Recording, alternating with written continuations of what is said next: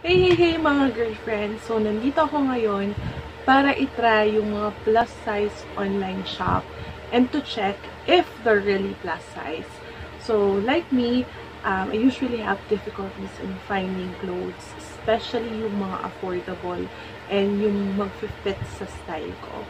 So, I bought some of the items and I'll be linking the shops below para din matingnan nyo at makabili kayo pag nagustuhan nyo. Okay? Okay, so first is this dress that I'm wearing. I'm gonna be showing you the video.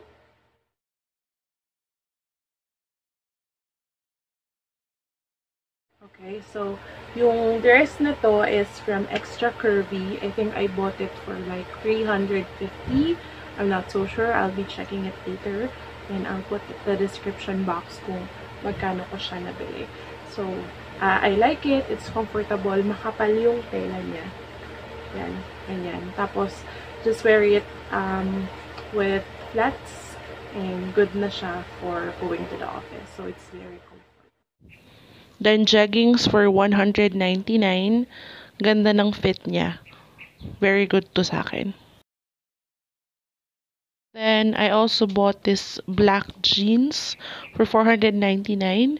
This is from Extra Curvy. Ayan.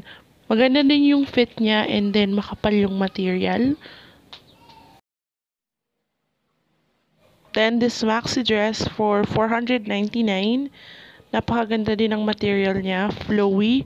Medyo maluwag. But okay naman. Length is up to the floor. Bomber jacket for 280 pesos. True naman siya sa size niya, so okay. Ang ayaw ko lang is wala siyang pocket. But overall, it's good. Romper for 240 pesos. Yan. With swan design. Mababa yung neckline niya, so kailangan ng pampatong sa loob. Black wrap around with white lining. This also costs for 240 pesos.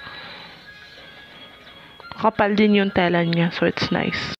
Another wrap around. Floral naman yung design niya.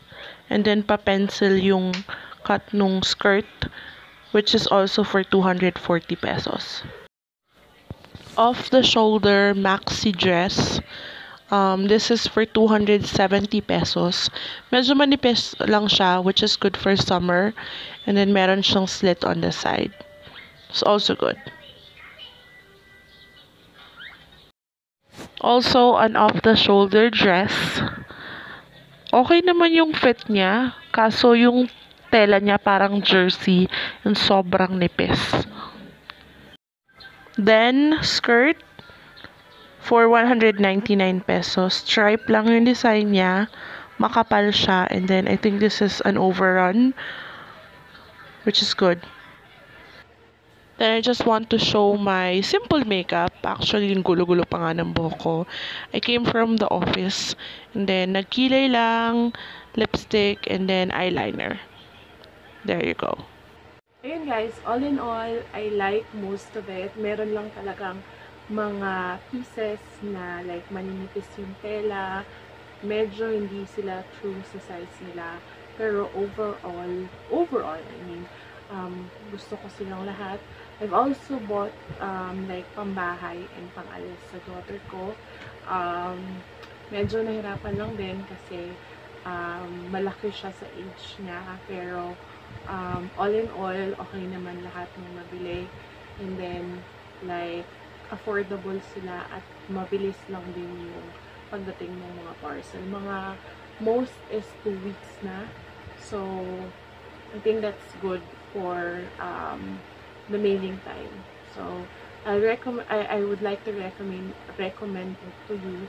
So, if you're having like difficulties, tapos medyo mahirap mag-shopping sa mall, hirap magsukat, try those shops.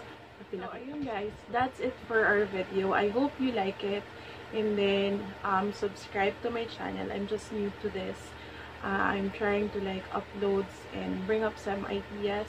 Maybe share yung mga travel namin. You know, I hope you like it. See you again in my next video.